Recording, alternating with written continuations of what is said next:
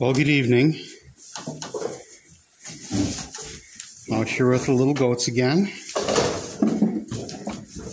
Had visitors this afternoon. Everybody had to come and see. Everybody got to pet Mr. Raj. He was the most social.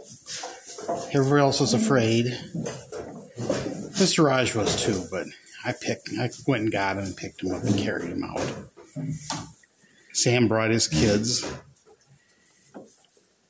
his boys, William and Bob, and his little girl Poppy.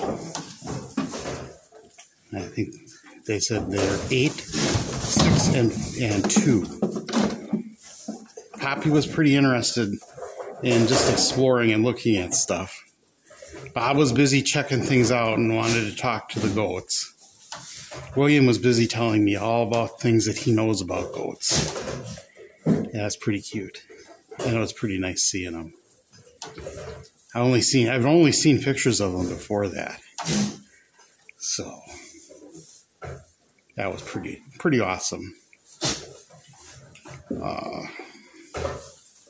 If you're ever interested in remodeling projects, you can get a hold of Sam. He has a business that's called Threshold Restoration in Winona, Minnesota. Kind of just works out of his truck, but he's done really good work for me, and he's been good with my animals. And I'll tell you what, that counts a lot more with me than anybody who doesn't take the time to appreciate them and talk to them. And these little guys love to have someone talk to them.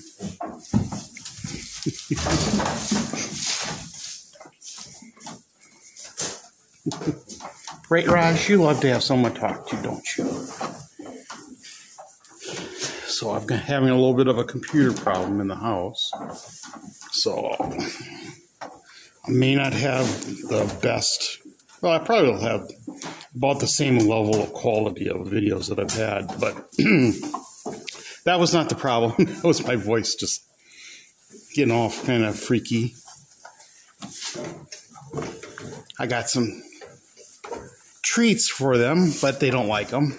The peppermint nuggets.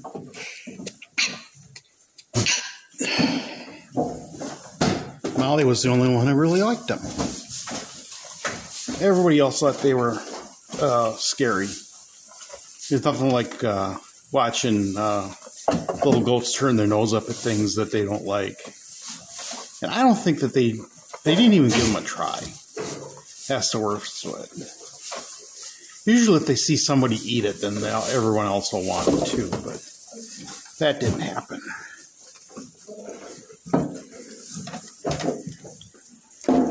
I put a few in each one of their feeders, thinking that maybe they would clean them up, but I saw that there were a few of them still left.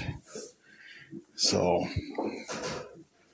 either they didn't try them or they didn't even look for them.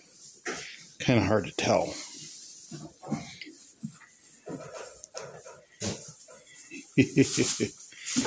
I love the little piece of hay in his mouth as he's chewing it.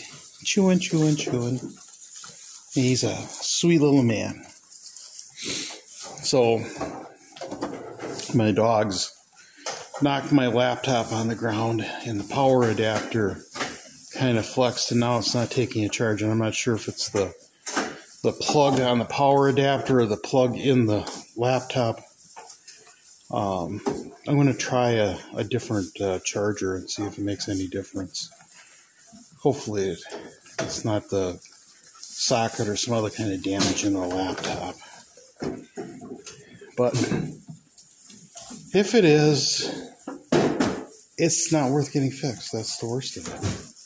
The cost of getting it repaired is so much more than just getting a new one or a different one. And to be honest with you, I probably would look for one where I could get better quality editing software on it. My laptop is a Chromebook, and there's really nothing wrong with Chromebook. I really like it because I don't have to worry about getting viruses, and it's really highly secured, and at least from that standpoint. But I just got to come up with something better as far as protecting it.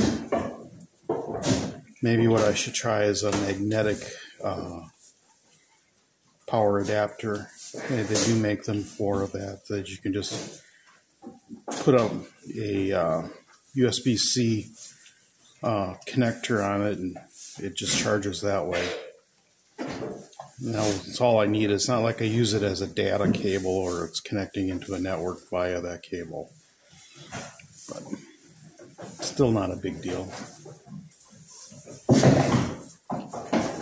It still works. It's still got 90-some% charge, or about 90% charge on it. But I wanted to also say thank you to everyone for watching. And thanks for subscribing and sharing with your friends. If you like the video, click the like button. I love the comments. When you guys comment, I try to reply or at least respond somehow to every comment. And if there's something you want me to show off or answer questions about, I can do my best to answer all your questions and respond. So, again, I'm thanking you all for watching, and I will see you tomorrow.